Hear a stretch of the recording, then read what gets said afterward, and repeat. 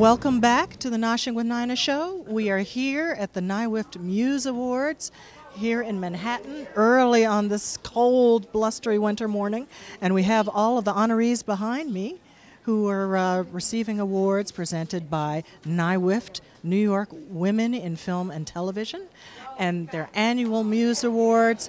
It's a star-studded event every year in December. It's really a wonderful place where women are honored and respected, and our work is pushed and promoted.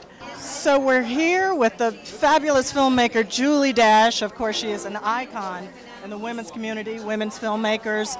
We are so proud of your work, and your film, Daughters of the Dust, it motivated me to pursue this field. Oh, okay. Thank you very much. Tell us a little bit about what you're planning now for the future, what you're involved in. Oh, I'm working on several projects, one of them being a story about the early life of Miss Rosa Parks. And as you know, I did the CBS movie about Rosa Parks, That's right, about 10 years ago. So we're going a little further, drilling down a little deeper. I'm also working on a series called Eleanor Roosevelt's Battalion, and it's about the African-American women who served overseas during World War II. Oh, beautiful. So when can we look forward to seeing that? Well, we're still developing it, and the scripts are being written, and hopefully sometime soon. And then there's also another documentary project that I'm working on about Verna Mae Smart Grosvenor, who was a culinary anthropologist, and the name of that documentary is Travel Notes of a Geechee Girl. Oh, well, we will make notes of all of that and have them keep track of them so we can keep our viewers apprised of what's going on. Now, I wanted to ask you this, in the wake of the Harvey Weinstein scandal, what would you say to women who want to pursue film careers?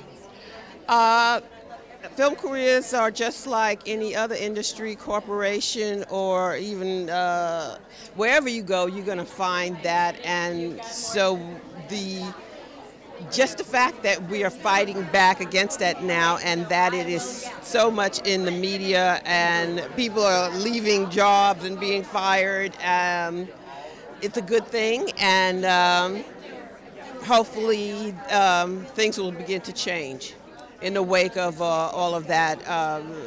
These are things that have been going on for years, and many people have known about it, and nothing was being done, and now there's movement, and it's all good. Yes, we just found out last night about Tavis Smiley, unfortunately, being dismissed from PBS, so it just seems to be... I didn't even hear about that one. Yes, just last night. And this is 2 days after Alabama just went blue, so there's change in the air. Yes, and it's all very good. I mean, I'm still, celebrating that. Yes. The Roy Moore defeat. Yes. Now tell us a little bit about your personal background. You were from where? What part of the country? I'm from New York City, from right here, from Long Island City in Queens. Born and raised here, relocated to Los Angeles in the late 70s, and here I am back for the Muse Awards. Yes, our fabulous recipient. Now, what made you decide to pursue a career in film? Oh, let's see. I just kind of stumbled into it when I was a high school student attending the Studio Museum of Harlem. And I was attending a cinematography workshop. And it was a lot of fun, and I enjoyed learning how to use all the technical things, technical tools to making films, cameras, the lights, the sound. And next thing I know, I was majoring in that in undergraduate school, then majoring in that in graduate school, and then here I am. Fantastic. Now, Daughters of the Dust, how did that come about? Oh, my goodness.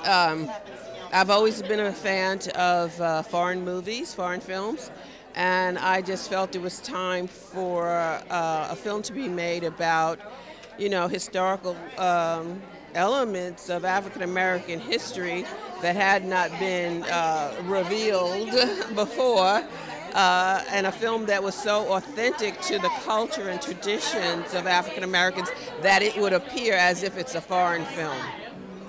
Yes, it's so beautifully shot. The cinematography is just gorgeous. And I do have some Geechee in my family background, so we were happy to see that.